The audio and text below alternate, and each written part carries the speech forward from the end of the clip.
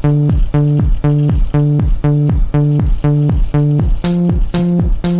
we go.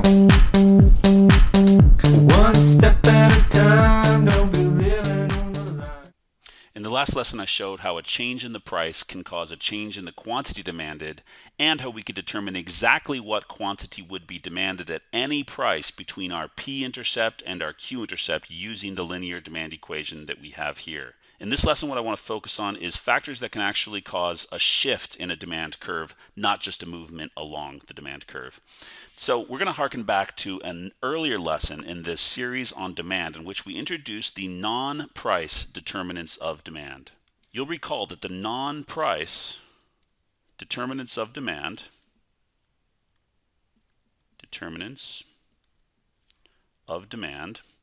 were those factors other than the price of the good itself that can cause a shift in the demand curve for a good. And the acronym that I taught you to help you remember those non-price determinants of demand was TOIS. I'm not going to go through what all these letters stand for again today, but I will remind you quickly. Tastes and preferences of consumers, the price of other related goods, that's the O, the expectations of future prices, that's the E, the I is the incomes of consumers, S was the size of the market, the number of consumers, and the other S was special circumstances. So what we're going to talk about now is how a change in any of these will cause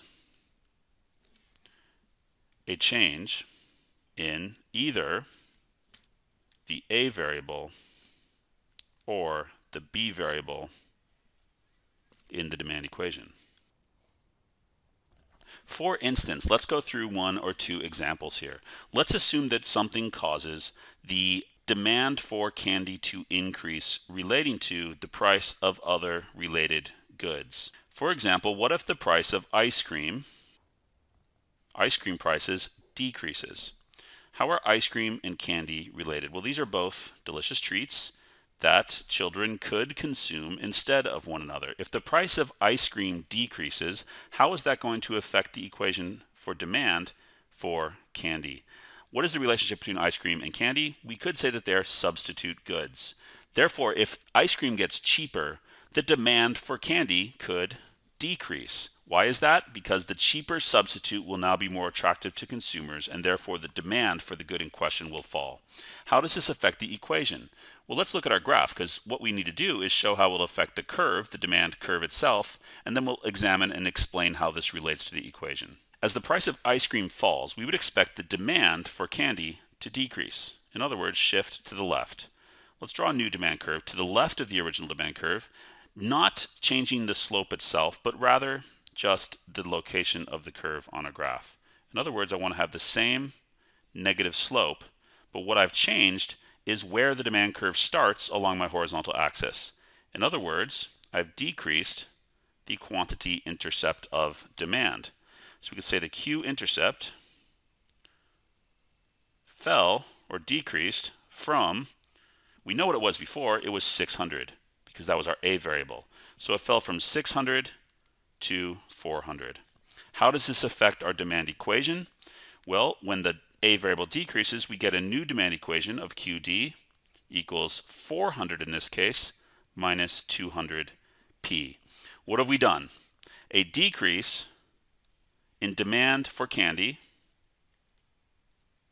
caused a decrease in the A variable in our equation. The quantity intercept of demand decreased from its original level of 600 to its new level of 400. This is one way we can illustrate and explain how a change in demand will affect the demand equation.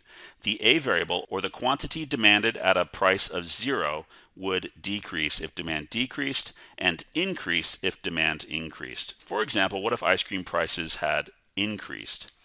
As a substitute for candy, an increase in ice cream prices would cause a shift out, so I'm going to show here, in the demand curve for candy. And with this increase in demand, we would see the q-intercept of the demand curve increase as well. Now we are off our chart here, but the way I've drawn this, we would know that this would be a new q-intercept of 800. So anything that increases the demand for a good would cause the A variable to increase. That's one way we can show how a change in the demand for a good would affect the demand equation. A decrease in demand would cause the A variable to decrease. We can say an increase in demand would cause the A variable to increase. Now we've walked through one set of scenarios that could cause an increase or a decrease in the demand for a good and explained how that could affect the quantity intercept of demand. But what we did not do yet was show what could change the slope of the demand curve. What we want to look at in the next and final video in our linear demand equation series is a factor that could cause a change not in the A variable but in the B variable, which is the inverse of the slope. Here we go.